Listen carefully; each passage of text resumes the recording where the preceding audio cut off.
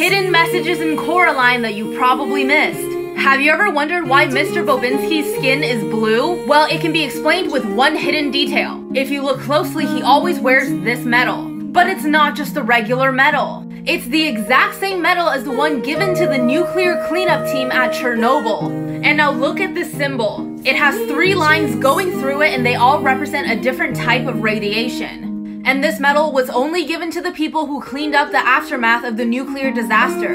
So it is entirely possible, or should I say very likely, that Mr. Bobinsky experienced this Chernobyl nuclear disaster, and that's why his skin is blue. Radiation poisoning. I don't know about you, but that just adds a whole different storyline to Coraline that I did not even know existed.